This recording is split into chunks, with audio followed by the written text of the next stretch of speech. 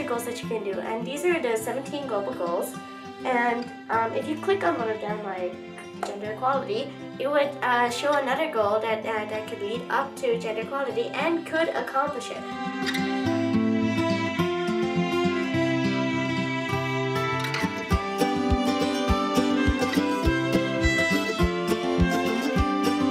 So like we all made app prototypes and we made like our posters with like reviews, the app description. There's a whole bunch of different types of apps. Like I saw an app right next to me which is kind of like Grubhub. Is like you order food and it comes to you. I saw another one was like, I think it was like a car buying one. And then there's some that help the world.